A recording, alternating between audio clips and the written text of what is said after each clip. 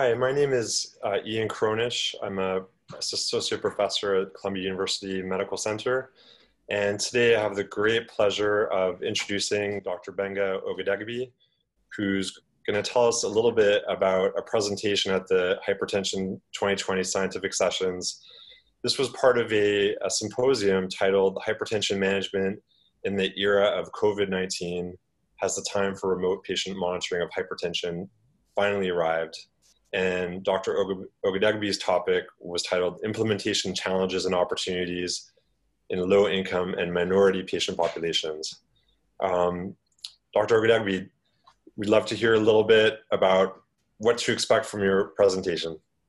Well, I'll talk about myself first. I'm Gbenga Ogedegbe from NYU's Grossman School of Medicine. I'm a professor there in the Department of Population Health. So my presentation actually talks about the importance of really looking at evidence that can allow us to understand really the challenges we have in implementing hypertension control post-COVID. So as you know, as I know, COVID made it very difficult for patients to show up in practice. And the past 6 months, and I'm sure in other parts of the country, particularly in New York City during when we were the epicenter of the program, of the pandemic, the only care we provided in the hospitals was for patients with COVID. So most practices went on to telemedicine. And the number of practices and patients that were seen via telemedicine just ballooned. In our healthcare setting was in the tens of thousands, actually. So that poses a challenge. Typically, patients with hypertension will show up in clinic. And the challenge now is that how do you manage hypertension remotely? And so what my talk was about was to highlight what those challenges look like for minority patients, minority populations, low income, and even rural populations. The key challenge actually that's highlighted in my talk is one, there's a digital divide. So there's a lot of people talking about the inability of minority populations to actually engage in a more effective way with their physicians or healthcare provider because they don't have the bandwidth or neither could they afford to actually have the privacy that's needed in their homes, given the fact that most poor patients and low-income minority patients live in multi-generational households where you have the grandparents, you have other family members, and it's difficult to find that privacy. In other low-income and rural settings, actually, the challenge there is that the broadband is not there to be able to have the kind of video conferencing that you'd require for an effective telemedicine appointment. Because that's been found to be more effective than just telephonic appointment. And then the third challenge then that was highlighted in my talk is that when you think about it, we have solid evidence for the use of home blood pressure monitoring. That's really the key. That's like the backbone of how we can manage patients with hypertension remotely. Evidence is solid in that.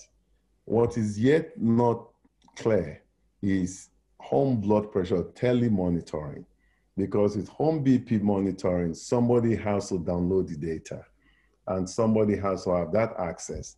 In most practices, small independent practice, not academic centers, patients have to bring in their readings to their docs. So what I shared in my talk is I talk about a trial that we completed late last year that actually tried to address that problem in Black and Latinx patients from low-income practices in New York City.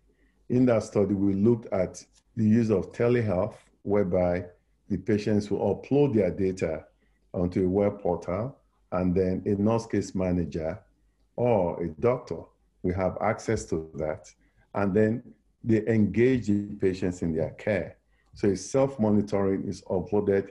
They don't have to do anything else. They get a call from the nurse case manager.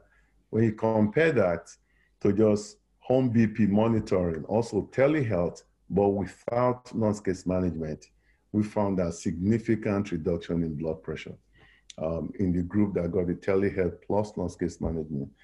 Why is this important? Well, it's important for several reasons. One is that the study was conducted in really 70% of those patients has a household income of less than $20,000. About 48% of those patients have significant comorbidity, like diabetes. And all these patients are patients who've had stroke, and they've had at least a month post-stroke up to a year, no more than a year. So we're talking about stroke survivors in low-income practices, and they all receive care in 7 hospitals. We have NYU, we have Columbia University Medical Center, and we have 6 other public health hospitals in New York City that tend to care for indigent New Yorkers. So for the first time, we're beginning to prove now that the evidence for the effectiveness of these home BP telemonitoring programs is actually solid. So that's what my talk was all about. And then finally, I touched upon other policy issues that may make this difficult to scale up. And that had to do with reimbursement for this kind of care. But my other colleagues presented data showing that the policy is actually taking hold, although it's not clear what's going to happen post-COVID.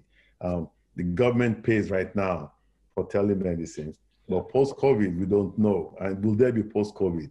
Those are the challenges that we're going to have to keep talking about. Otherwise, majority of our patients may have problems achieving control.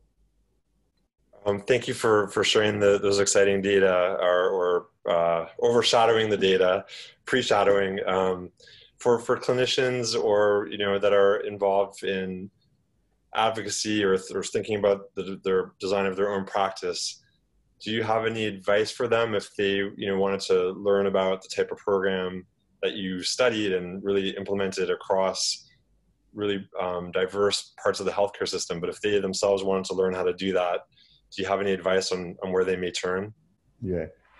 So a couple of things. A lot of physicians who run, or nurse practitioners who run small private practices may want to really think about their practice setup. The real backbone of the program that I just talked about was having trained nurses who actually can lead the counseling.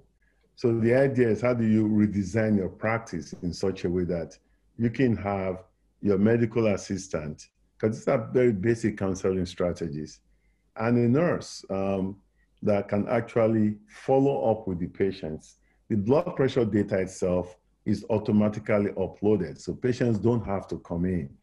So there are several products that are out there. And so I think small independent practices with 2 or 3 physicians or nurse practitioners may want to think about restructuring their practice in such a way that you don't have to have your patients come in all the time. And you want to have somebody who is bilingual if you're doing Latinx patients. If you're dealing in rural settings, you want to make sure that the patients have enough time and enough bandwidth to upload their data. And then what you then do is, once you have that package, all you have to then do is check in every 3 months to be sure that there are no things that you need to deal with. But the key issue that we found in the study was that a lot of the issues that the patients had were about medication adherence, which you talk about all the time. And those things, you don't need a doctor to address those. Medical assistants can address those too as well. Thank you. Yeah, I think your talk illustrates so nicely how we've learned so much more, that to do our patients right, to do the best care really needs all medical professionals to work as a team.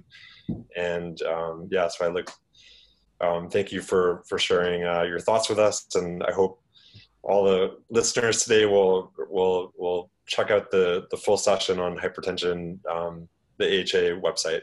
Thank you. Thank you. Nice to see you again. You too.